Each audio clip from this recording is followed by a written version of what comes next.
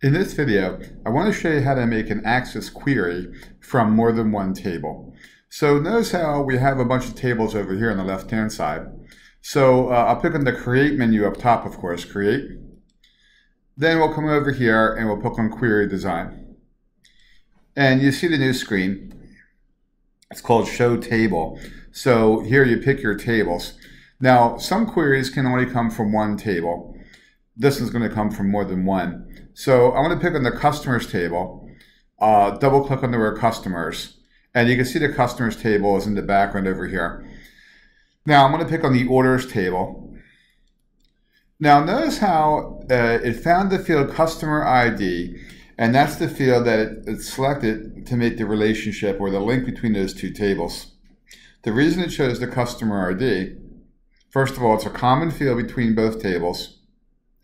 And second of all, the customer ID field happens to be marked as a primary key in the customers table. So it'll always look for a primary key in one of the tables and see if there's a matching field in the other table. And that's exactly why I chose customer ID. Now we could even choose more than two at this point. So you can add as many as you wanted to, really. And we can even do it later on. So I'm going to close this window. So now we're going to pick on some fields from both tables, which is the purpose why you would make a query from more than one table. So I'm going to double click on Customer ID, Company Name. I'm just double clicking on the fields, of course. Contact Name, Contact Title. I'll come over here and I'll pick on Order ID, Employee ID, Order Date. And I'm going to come down here and I'll pick on Order Amount. Good. Now, notice how it selected the fields. And if you look down here on the table row, notice how some of the fields are from the customers table and some of the fields are from the orders table. Now, it's going to know which orders go with which customer because of that link based on the customer ID field. Let's go ahead and run that. So notice how there might be a few orders for each customer. The customer information is the same for these first couple records, but notice how the order ID starts to be different and the order amount starts to be different because one customer can have more than one order. We call that a one-to-many. So it shows all of the orders for that one customer, which is what I was expecting to happen. Now let's see how many records that it has. It has 830 records. Now I'm going to come over here and pick on Design View. Now, let's see some other ways to use this relationship.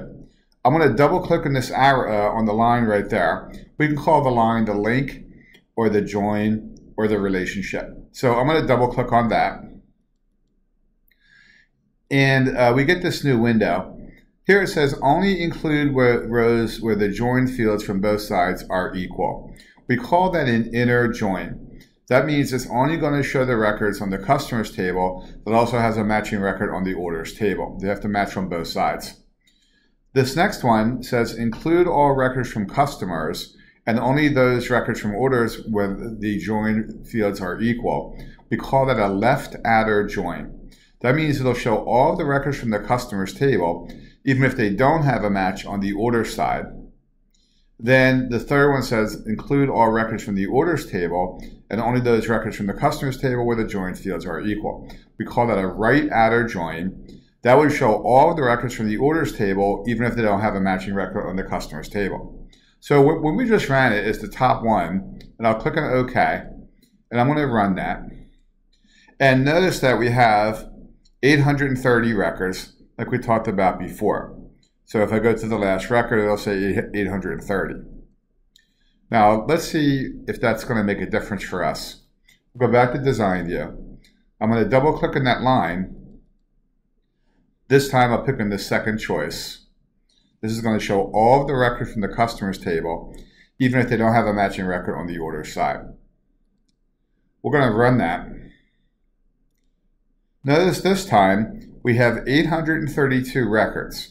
So somewhere there must be a customer that doesn't have any related order records.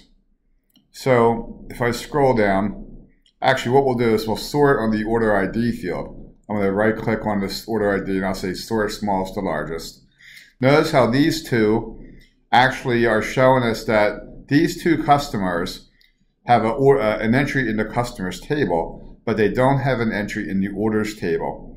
And that's why it showed up in this type of relationship. These two records up top did not show in the first time that we ran the query. That was called an inner view or inner joint. So let's go back to design view. Now let's see if it makes a difference if I double click on that line and use the third choice. Include all records from the orders table, even if they don't have a matching record in the customers table. Now remember, the first one that we ran had 830 records. And this one also has 830 records. So that's telling me there's no records in the orders table that do not have a match in the customers table. They all have a match. So actually, I'm going to go back and make it the first one. I just wanted to show you that those choices can give you a difference. So I'll pick on OK. Now we'll be back to running the 830 records, as you can see. Now, it made it an inner join based on the customer ID field. It found that common field. Let's see what happened if that line was not there. I'm going to click on that line and delete it. Now, it's a two-table query, but the table is no longer joined.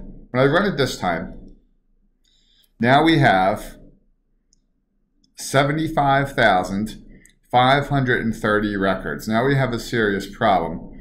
And if I scroll down, you'll start to see a lot of duplicates. Like here it's 107 many times. I mean 10707 is there many times. So before it knew which customer goes with which order. Now it doesn't. So it gives you every possible customer record for every possible order record. So let's go back and fix that.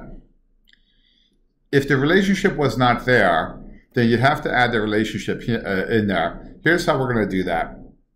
We're going to pick up the customer ID field from this table, and I'm going to drag it to the customer ID over here in this table. And now that line is back again.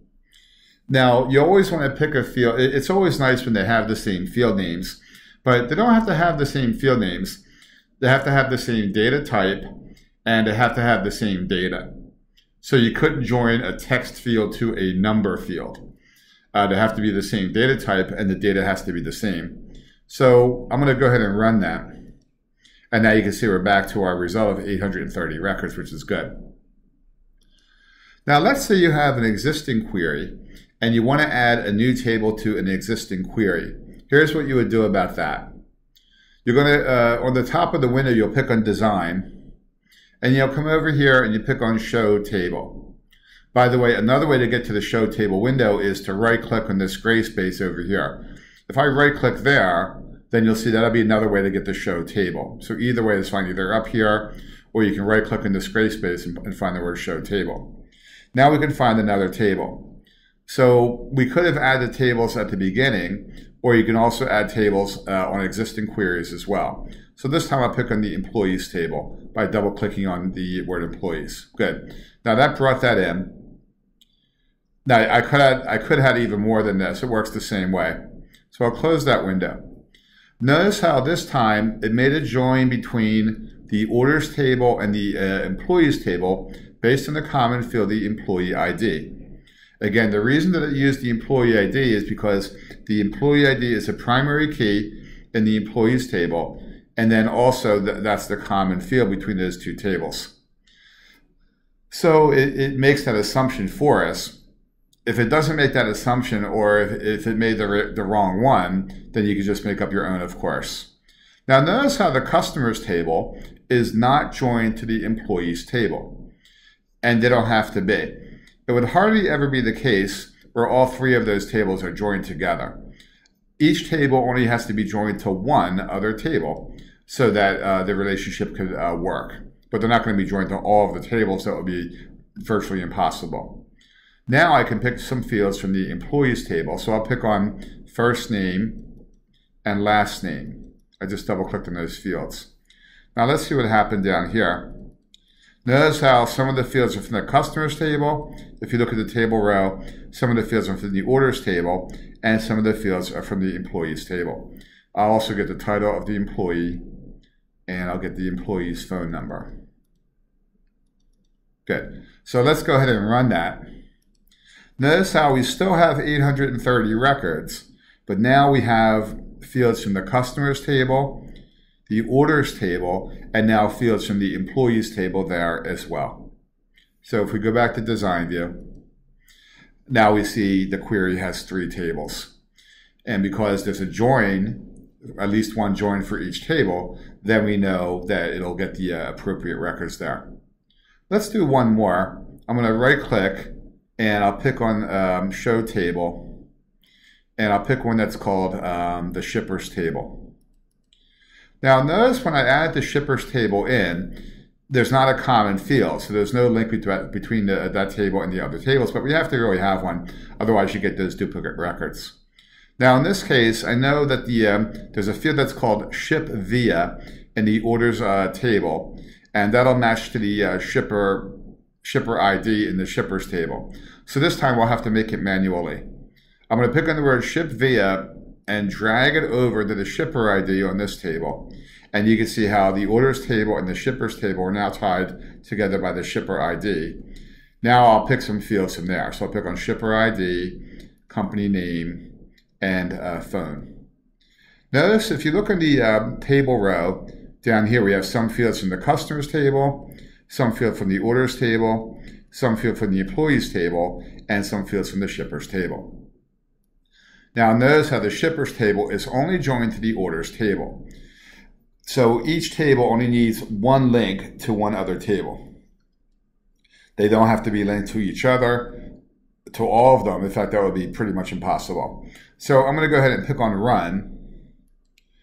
Now we still have the 830 records, as you can see, but now I have fields from the customers table, the orders table, the employees table, and also the shippers table, as we can see. So I'm going to go ahead and close this query, and we'll save that. And I'll call it customers with orders. Right? Now we see that query over here. If I go back to design view for that query, you can see how it has the multiple tables. So you can either add tables at the beginning when you make the query, or you can use the show table icon to add more tables. And you're always looking for those common fields. And then you'll be very successful in making a query from more than one table in Microsoft Access. And then each one of those lines can be double-clicked so that you would get this extra screen from where that's where you can tell the type of relationship, and you saw before that does make a difference. I hope you enjoyed today's video on how to make a query with more than one table in Microsoft Access.